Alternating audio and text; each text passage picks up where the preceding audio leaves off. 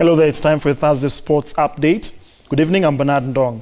Kenyan Premier League champions Gor Mahia staged the greatest comeback in the league this season, rallying from 3 goals down in the first half to draw 3-3 with bogey team KCB at the Kenyatta Stadium in Machakos County.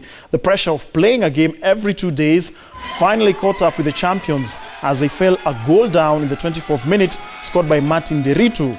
4 minutes later, fullback Bolton Omwenga curled in a sumptuous free kick for a 2-0 lead.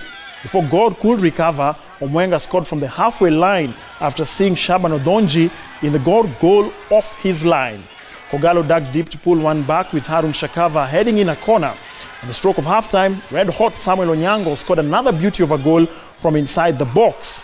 The champions had to wait until injury time of the second half to salvage a point after Francis Mustafa rifled in the equalizer. Gor stretched their lead to 7 points with a game in hand. Okay, first half, lack of concentration. We come here, it's like my players, they think was doing training sessions. But we change it, as soon as we done the changing, we had the control.